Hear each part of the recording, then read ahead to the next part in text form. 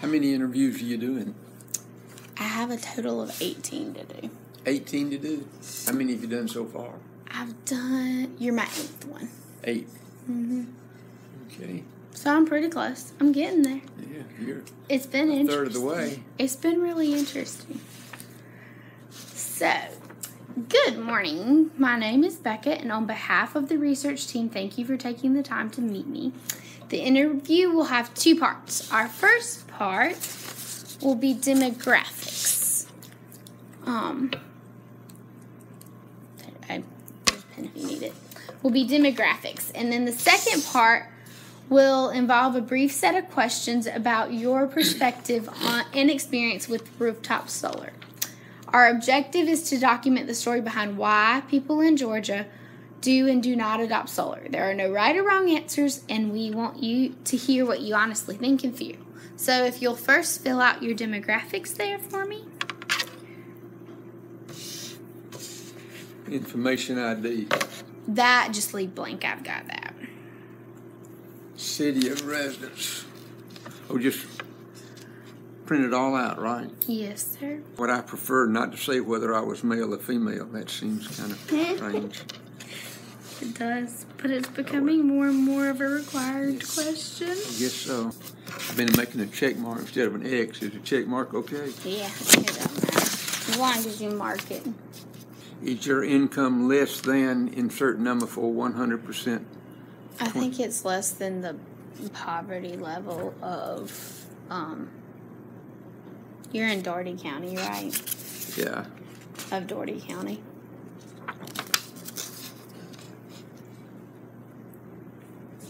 So what? I don't know. I think it's like 30,000. Okay, so is my income less than? I would say no. I'm sure I'll make at least 31,000, so I ought to be okay. Right. Okay.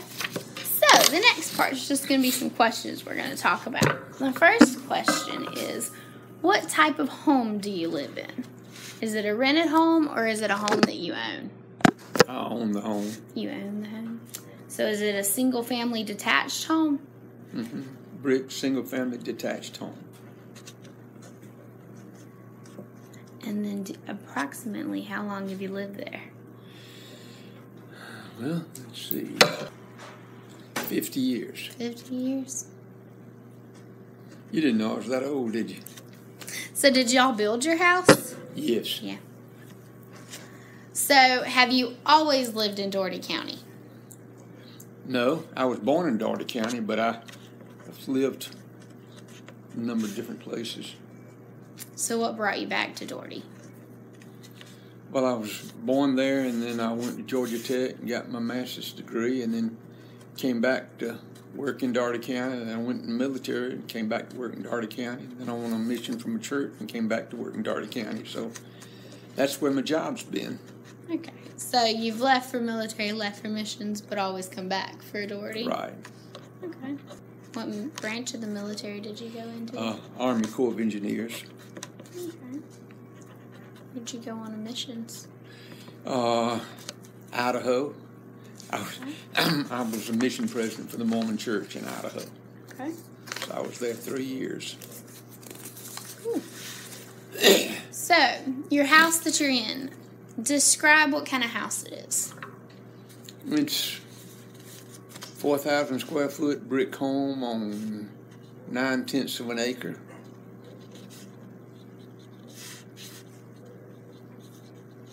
And it's one you built 50 years ago then? Yeah, I've added on. When I first built it, it was 1,800 square feet, and I kept adding on. It's 4,000 square feet now. One time we had 4 generations. Let's see. My wife's mother, us, daughter, her children. One time we had 4 generations living in it, and so we had to build on for our own sanity. That can be important. Yeah. When they had the flood of '94, we had, my daughter's house was flooded out, so she and her husband and her children came, and then my wife's mother got real sick, and so she came to live with us, so we had a crowd living in the house. That can have its fun moments. Oh, yeah, it's a fun place. I designed the subdivision we live in, so designed the street. It was flat. My wife wanted to live on a hill, and so when I was under construction, I redesigned the street and lowered it 4 feet so my wife could live on a hill. That's cool. So you designed, did y'all build your house? Like, did you build it or did you I contract designed it? streets. I don't design. I'm not a structural engineer. I'm a Okay. civil engineer, so I deal with site, but water, sewer, streets, roads. Okay, so you did all the streets and things. Right. That's cool. That's really interesting. I probably worked on the design of 3/4 of Dougherty County. Cool. Really cool. So, does your current house have solar energy? No. Or solar, rooftop solar? So, tell me why you don't have rooftop solar. Is it a decision that you've made, or was it one made for you? Neither, just never had the opportunity. I think it'd be nice to have solar.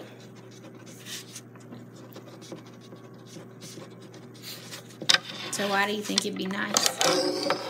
Lower my utility bill. So it is something you'd use if it was available to you. How do you think it would be more available? What do you think would make it available? Somebody came to the house and said, we'd like to install some solar panels, and this is how much it would cost, and this is how much it would save. If the savings are more than the cost, then I'd say, well, let's do it. My house faces south, and so we got to see where the solar panels can fit. I've got a lot of trees, so I have to look and be sure I could get enough sunlight, but I think I could. Mm-hmm. Georgia is one of the top states for solar energy. I mean, this amount of sunlight coming in, Georgia's one of the best states to place solar energy, so I'd be really interested in doing it. I didn't know that. So would you want it to be rooftop solar, or would you rather it be installed in a different way? I don't know. I hadn't thought about different ways. Rooftop would be an option. It would be interesting. I know, like Leesburg is talking about putting in a solar array that takes up about 5 acres, so it would be pretty small. I guess you could I think it'd be interesting to see about putting a solar generator outside in the yard and then connecting it up. Haven't really thought about it that much because nobody's approached me about doing it. A good salesman could probably convince us to do it. Probably. So it'd be just more the education and the availability of someone bringing that in. Yeah. Okay. Mainly cost and availability. Yeah. The cost would be an important part, wouldn't it? Okay. So the next part we're going to talk about is the U.S. So you're going to take a pen and draw on the map for me where you think more people have adopted solar energy across the U.S. So you can draw a color, write on it. Just identify which states you think have adopted more solar. Let's see. There. I don't know whether they've done it in Florida or not. That'd be my guess anyway. Okay. So what do you think makes people different in your Midwest states that would have adopted it versus More sunshine. more sunshine? Fewer trees. Out in the Midwest, they've got solar and wind farms. You've got enough sunlight to make solar effective. Okay. Now, I'm going to flip our map over and look at our Georgia. And I want you to see which communities in Georgia you think have more solar than just overall. Which Oh, goodness. communities? And the ones that are written are just the ones to give you a point reference. This is really a guess. Did I get a grade on this? Nah, it's just your best guess for best information for.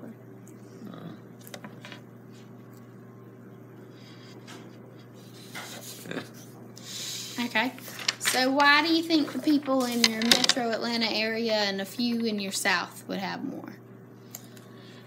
Well, because I know that Georgia Power has a solar incentive going on, and I know that they've got solar in the Camilla area, and I know that there's some companies work. So if I drive from Macon to Cordele, I know that there's some big solar farms in that path. So I'm just saying, well, I'm guessing. I have no idea about rooftops.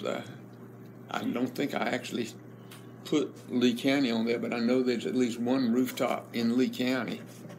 I don't think I put a dot on there because maybe where's that? I'll add Lee County because they probably are not aware of one in Albany. Okay, so how do you know about the one in Lee County? Because I'm doing some work for them, and I'm working on some solar arrays in Lee County. Okay. I've been doing some interviews with some of the people that are wanting to put some solar arrays in Lee County, and I'm just working to make recommendations as to whether it would be good for the county or not. So. Okay. So what do you do to give the recommendations of whether it's going to be good to put solar in or not? Well, I looked at the advantages and disadvantages. The disadvantages of, I'm looking at what they're doing, but some of the problems, environmental problems, you've got the what to do with the when it goes bad, and they're going to come up and recycle it themselves. And this particular facility, part of the problem is battery acid, and this particular facility won't have any batteries, and so that takes care of that. And then it's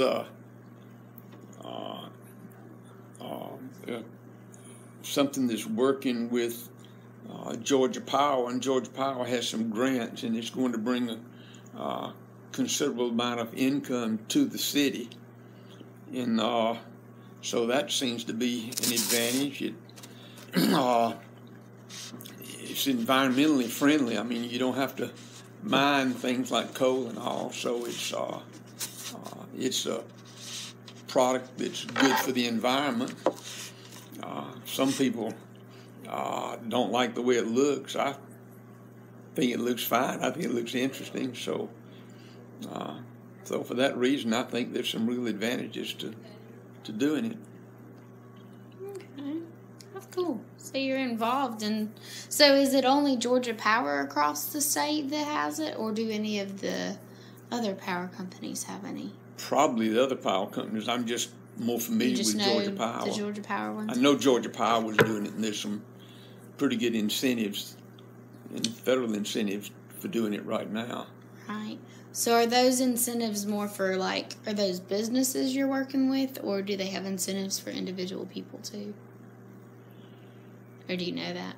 Well, I know that at one time there were incentives for individuals. I don't know what they are. There were a lot of incentives for businesses and for these solar power companies there. And I don't know the details really. I should, I just don't. I haven't studied it that much. Hey, you know more than I do.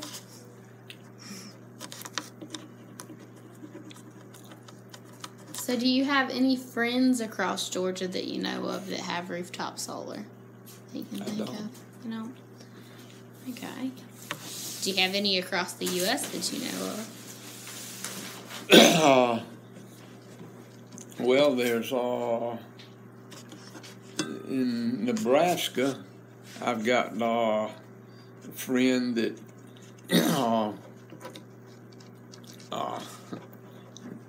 Nebraska's a very spread out state. His closest neighbor is 1.5 miles away, and his next neighbor is 2 miles away. But his well, they have solar power that helps generate power for their well, the pumps.